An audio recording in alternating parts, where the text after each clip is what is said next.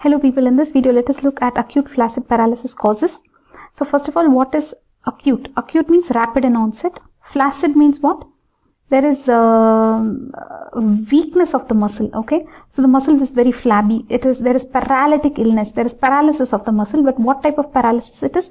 Very hypotonic kind of a thing, okay? It won't contract at all the muscle. That is flaccid paralysis, okay? Paralysis means no motor function. So imagine your leg is like so flaccid, paralysis, you cannot contract the muscle. That is flaccid paralysis. Why does it happen? So this one you can remember something like anything from the spinal cord onwards kind of a thing you can remember in general, okay? So this acute flaccid paralysis, suddenly why it will happen means because of spinal cord disease. Overall you can understand, right? Well, let's zoom in a little. So basically spinal cord disease, some problem with the spinal cord. You can understand, right? Overall high level we are telling you, spinal cord. Then some anterior horn cell, some issue, or some nerve issue, or some neuromuscular junction issue, or the muscle issue. These are the ones that will cause acute flaccid paralysis. Okay, this much you have understood. So each of this you have to write some examples. Okay, this can happen because of poisons, toxins. After OP poisoning, after a long time, these people can develop some paralysis. That's called as neurotoxic flaccid paralysis. So the cause can be toxins, trauma, right? So we can add all that, right? So basically, what the textbook says is, why does acute flaccid paralysis AFP happen? Spinal cord disease like transverse myelitis. Why does this transverse myelitis happen? There is inflammation of both sides of one section of the spinal cord. This is what they are saying here. This may be because of any virus, etc. Okay. Then spinal cord compression. Are you able to see here? We are looking at the spinal cord. The spinal cord is compressed. Why do you think the spinal cord can get compressed? Maybe because of some alignment problem or some autoimmune problem, some issue, okay? But anyway, spinal cord is affected. We are not looking at too much of details. Trauma happened, obviously your spinal cord got some trauma. Toxins we told you. Then coming to anterior horn. Okay, now we have moved on, guys. Are you there? We are looking at acute flaccid paralysis causes. Okay, now you're understanding, right? We are moving on from the spinal cord onwards. The spinal cord, anterior horn cells, then nerve, neuromuscular junction, and here's your muscle. So each of this we are looking at the causes. Okay, so we have finished the spinal cord diseases. So do you know first of all why we are looking at all this? Why the hell are we learning this acute flaccid paralysis causes? Yes, because in polio there can be acute flaccid paralysis, and you want to rule out the other causes of acute flaccid paralysis. So you will collect samples of stool samples from these people, and you will try to find out whether this person has polio or not, or is there some other cause which is causing the acute flaccid paralysis. This is the surveillance, AFP surveillance. So you should know this very much in for polio. Okay. So what is it? Now we have come to the anterior horn cells. Now let us look at what will affect the anterior horn cells. Polio virus will affect the anterior horn cells. This is the anterior horn cell. So polio will affect here, and that's why that person will have acute flaccid paralysis. And even non-polio enteroviruses can cause acute flaccid paralysis. Now first of all, what is enterovirus, non-polio? Let's look at this. See, the types of viruses you have seen in RNA viruses, you have pico-RNA viruses. In that you have enteroviruses. Under that you have polio. Other enteroviruses which are non-polio are Coxsackie virus, and that's all. The other things I think we don't need to know. We never heard those names. So let's come back here, guys. So we were looking at what other viruses, and we saw what Coxsackie, etc.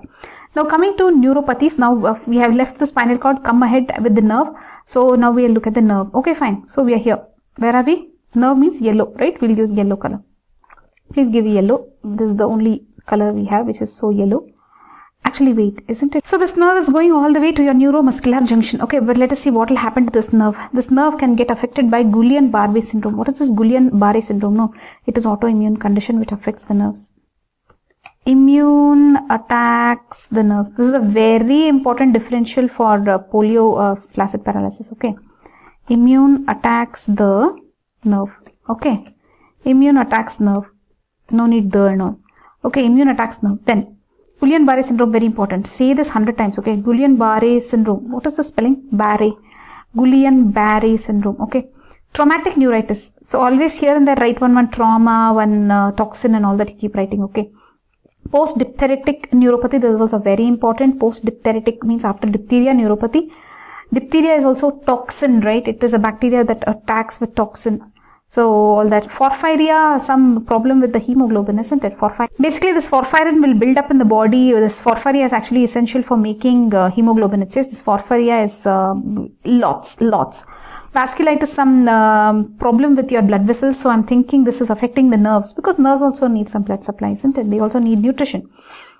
Then neuromuscular junction. Okay, guys, did you just get surprised there? Yes, nerves also need blood supply. That is also called as vasa nervosum or something, right? Yeah. Now we have left the nerve over. We are proceeding. Where are we going now after the nerve? Neuromuscular junction. Very good, people. Very good. So neuromuscular junction, what will affect? Everybody on earth knows myasthenia gravis. Autoimmune condition, isn't it? Myasthenia gravis. We'll use some other color because the textbook didn't say much about this. Botulism is what? Again, toxin only. It's a toxin. It will affect your muscles. Muscle will relax. They won't contract. Right?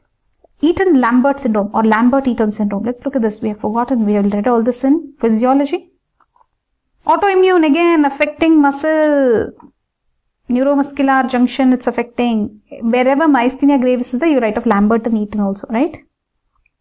So, but these people, I think they will have weakness in the daytime itself, right? In the morning itself. Before they start any work itself, they'll have. But myasthenia gravis, they'll have the weakness at the end of the day, isn't it? Something like that was there. So, if you write myasthenia, write Lambert, Eaton also. Then coming to the muscle now. Yay, we reached the muscle, guys. The muscle that is not working actually.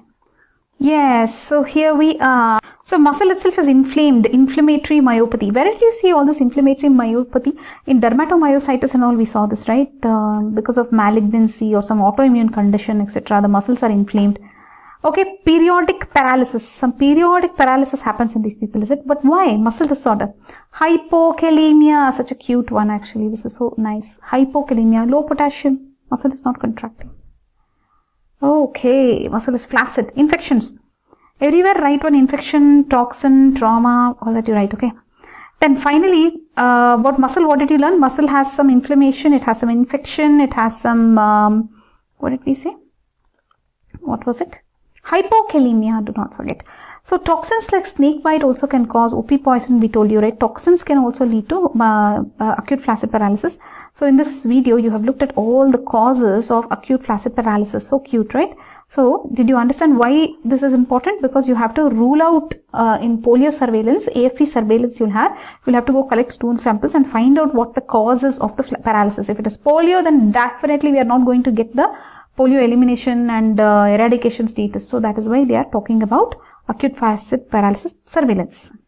How do you differentiate the causes of acute flaccid paralysis? So this is one step further. Now you have to, you know the causes, but can you differentiate how it is because of this or because of that? See in Guillian-Barre, they are, Guillian-Barre, where is that Guillian-Barre? Here. See, Guillian-Barre we put at the end, okay, we're going from the spinal cord onwards. Spinal cord, anterior horn cell, nerve, neuromuscular junction and the muscle. So, transverse myelitis is for the spinal cord, polio is for the anterior horn cell, then traumatic neuritis is for the nerve, I'm thinking, right? Neuritis. Then Guillain-Barre syndrome is for what? Wait, go back here.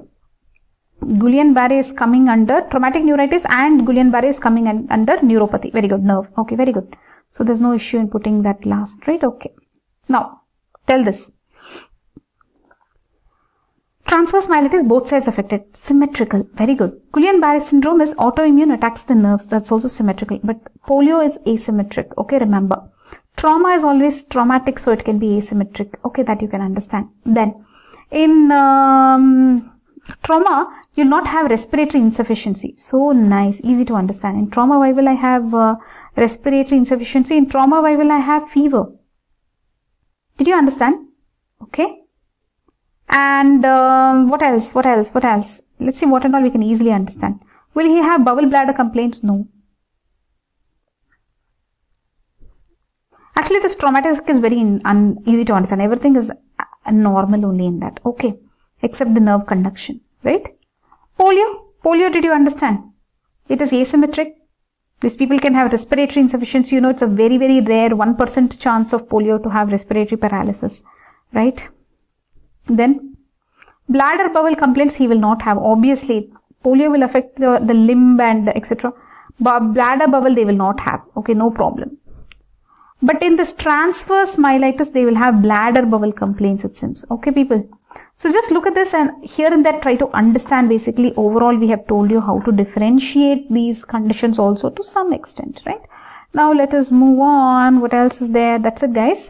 So, acute flaccid paralysis, very important for polio surveillance. That is why you learned all this that you learned just now in this video. Bye-bye.